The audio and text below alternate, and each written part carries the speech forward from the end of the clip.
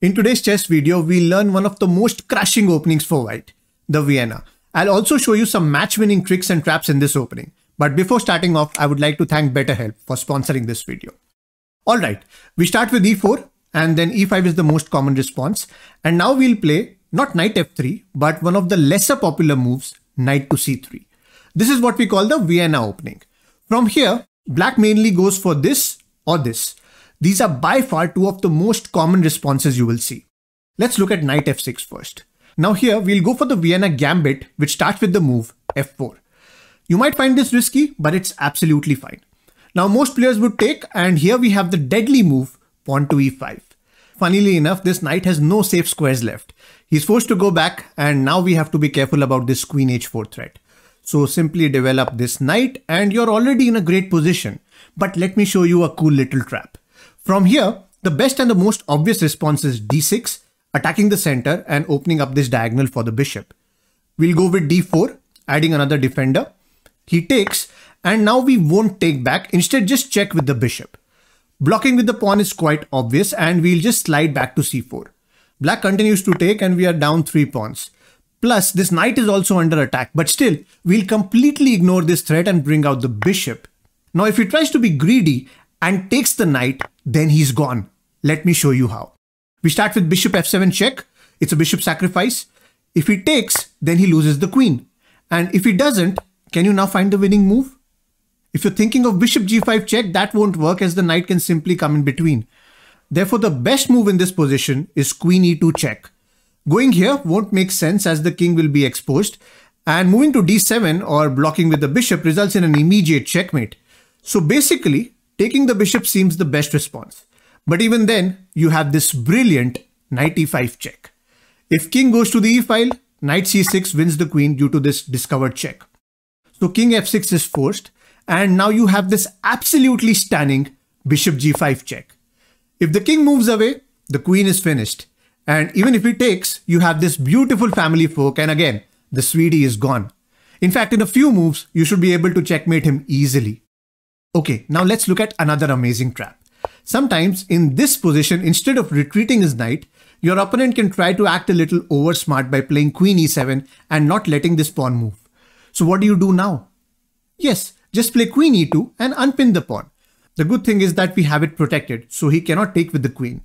Therefore, he's forced to move back. Again, you need to take care of this queen h4 check.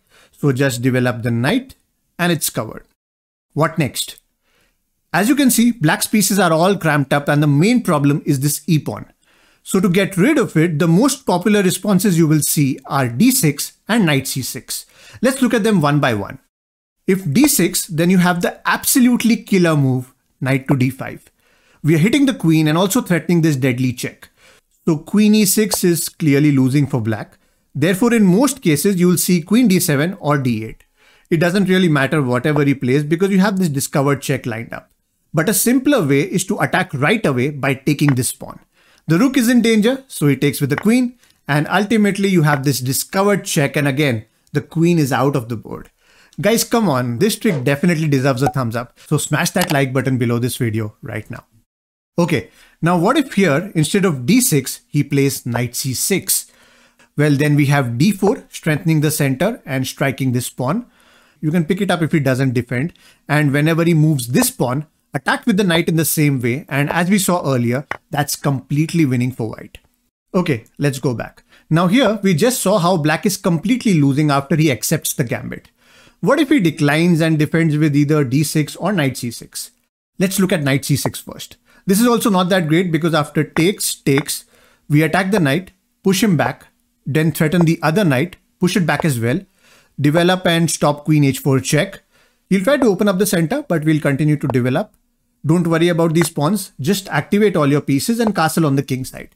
Make use of this open f file and target the king with your entire army. Okay, so that was knight c6. Now what if he declines with d6?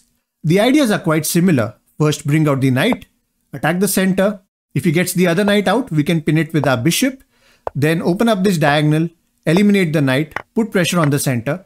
Eventually you can castle and attack along the f file. Long term, this is a really good position to play as white. Alright, there is one move which actually keeps black in the game. and that is declining the gambit with d5. This move does not come naturally, and I can guarantee that anyone who has not studied this will never play this. Anyway, this is the main line, and after you take, he can recapture with the knight because it is defended by the pawn. From here, you can play knight f3 to stop this check, but an even better option would be queen to f3. This check is still defended, and most likely your opponent will exchange the knights. There could be many different moves from here, but the main idea is to get the bishops out, maybe castle on the queen side, and attack with your rooks along these open files. So even if black plays this perfectly, the game is still in the balance.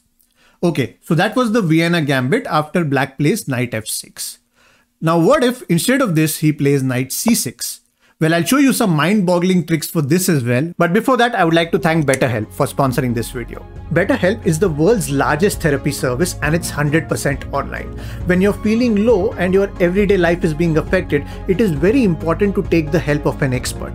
Well, BetterHelp has over 25,000 licensed and experienced therapists who can help you with a wide range of issues. To get started, just answer a few questions about your feelings and preferences, and BetterHelp will match you to a suitable professional therapist.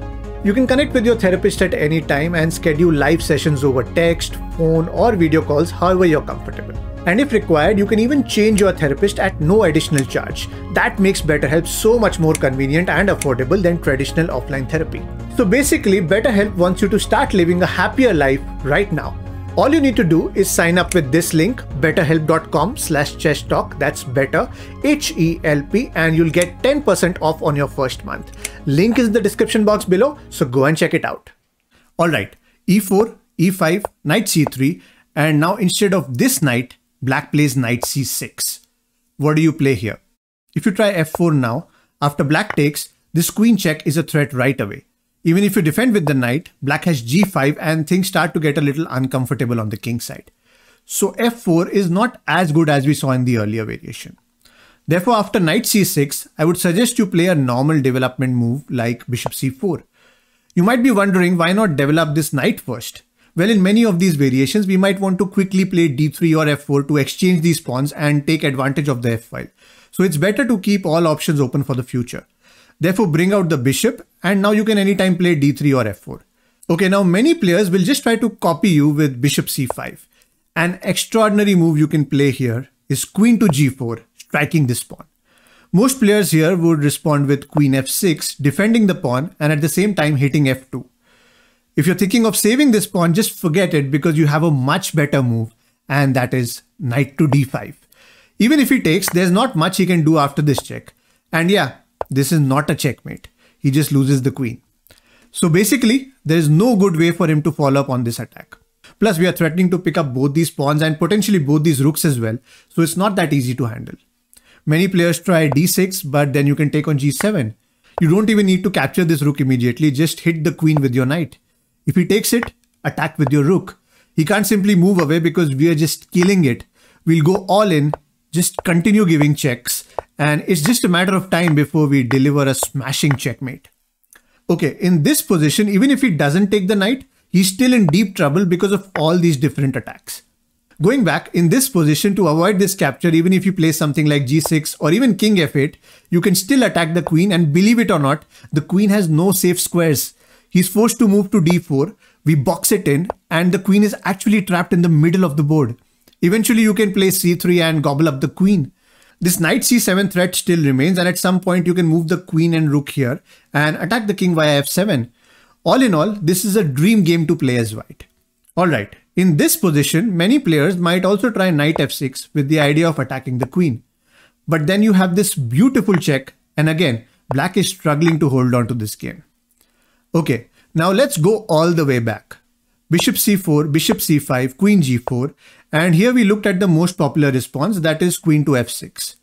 Instead of this, if he tries g6, then there is one thing you need to be careful about, and that is the move d5, hitting the queen and the bishop. Therefore, it's important you move the queen out of the firing line, maintaining pressure on the king side. After that, you can continue by bringing out the knight like this. This prevents knight d4. There's also this interesting line where after d3, d6, you can trap the knight. If he defends with the king, you bring in another attacker and basically the knight is gone. Okay, so that was the copycat variation where black tries to mimic you with bishop c5. But the most common response is actually knight f6, because obviously everyone is taught to develop their knights before the bishops. Now here again, f4 or any other random move isn't that great because black has this sneaky little idea of knight takes on e4. The point is that after this capture, he has d5 and black is actually better. So going back in this variation, before making any other move, it is very important to secure this pawn to prevent this knight e4 idea. Therefore, d3 is a good option. Bishop c5 is common, and now if you want, you can play f4. If he takes, you recapture, and if he defends, you increase the pressure in the center. In fact, there's a cool little trap here after knight g4. He's thinking of forking our queen and rook, but we'll completely ignore that and counter-attack in the same way. If he goes for it, then we have the stunning move, queen h5, and it's curtains for black. g6 is met with this check, and then we'll be pouncing on the king from all directions. Our queen will get in this way, and white is completely winning from here.